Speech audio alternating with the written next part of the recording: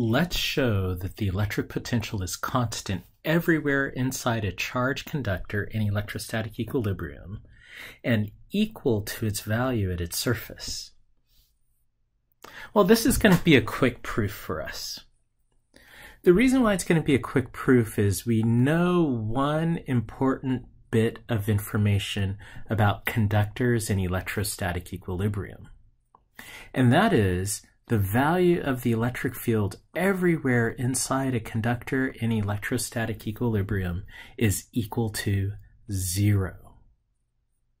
Now our goal is to show that the electric potential everywhere in that conductor is constant. So this is how we're going to show that. We're going to take the change of electric potential between 2 points in our conductor. So we will say, so if we are on the inside of the conductor, we will call this a point A, and we will call this a point B.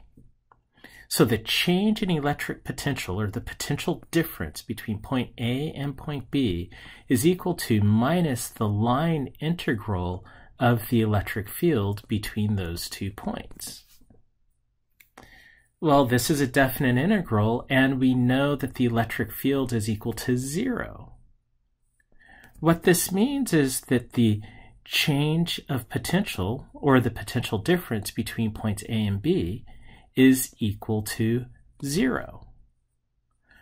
Well, the difference in potential between points A and B, if we are moving from point A to point B, is equal to the potential at point B minus the potential at point A. And that is equal to 0. And so we have that the potential at point A is equal to the potential at point B for conductors in electrostatic equilibrium.